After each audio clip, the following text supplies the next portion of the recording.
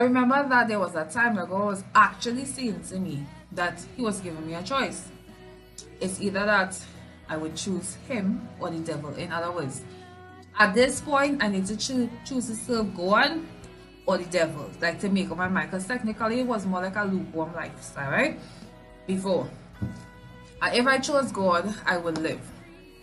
But if I chose the devil, I would have died during that same situation. And it was actually looking like this. If you heard what happened before, this continuation.